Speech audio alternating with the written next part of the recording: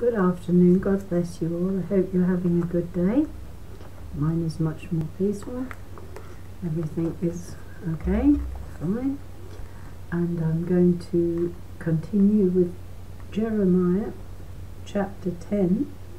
It's from verse 1 to verse 25. The first part talks about idols and the true God. And from verse 17 to 25, it talks of panic in the country. Well, that's what exists in our country right now, doesn't it? Panic and fear. That's all I'm going to say.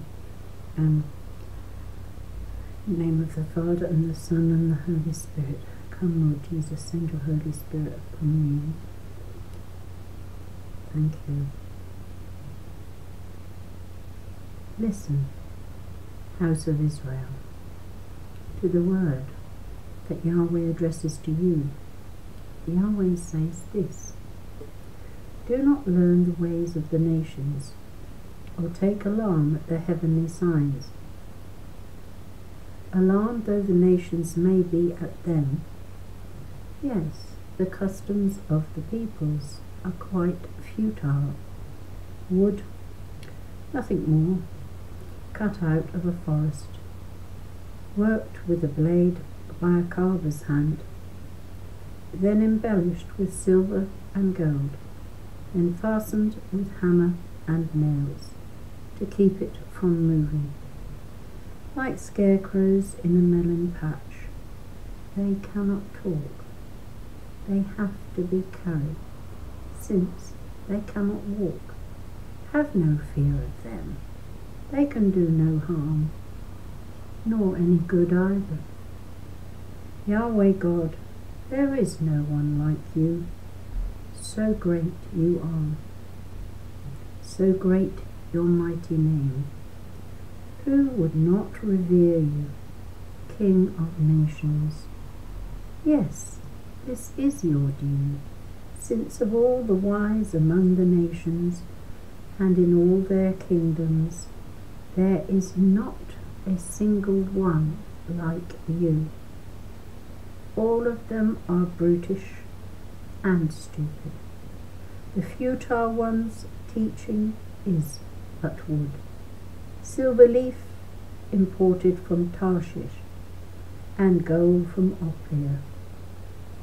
The work of carver or goldsmith, then dressed up in violet and purple.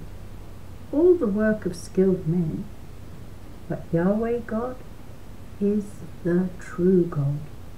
He is the living God, the everlasting King. The earth quakes when he is wrathful. The nations cannot endure his fury.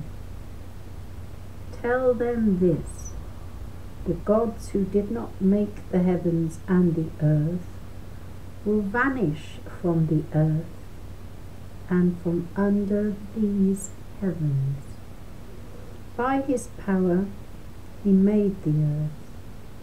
By his wisdom set the world firm. But his discernment spread out the heavens. When he thunders, there is a roaring of waters in heaven. He raises clouds from the remotest parts of the earth, makes the lightning flash for the downpour, and brings the wind from his storehouse. At this, all people stand stupefied, uncomprehending. Every goldsmith blushes for his idols. His castings are but delusions, with no breath in them. They are futile, a laughable production. When the time comes for them to be punished, they will vanish. The heritage of Jacob is not like these, for he is the maker of everything, and Israel is the tribe that is his heritage. His name is Yahweh Sabaoth.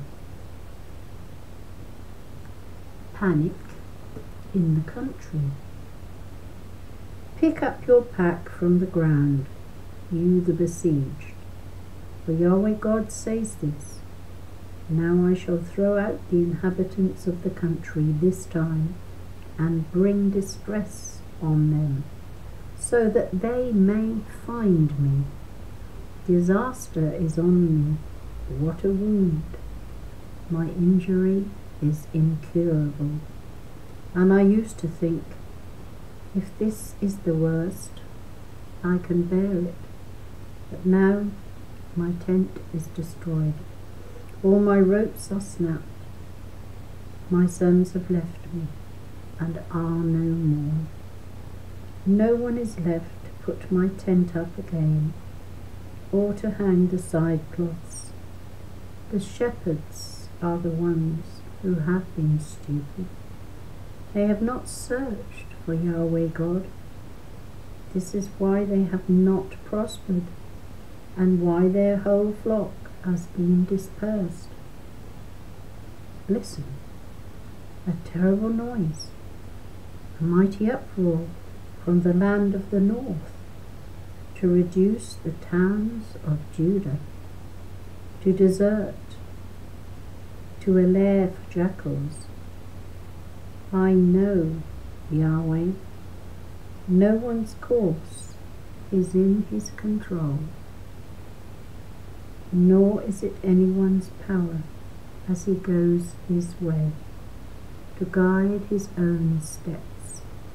Correct me, Yahweh God, but with moderation, not in your anger, or you will reduce me to nothing.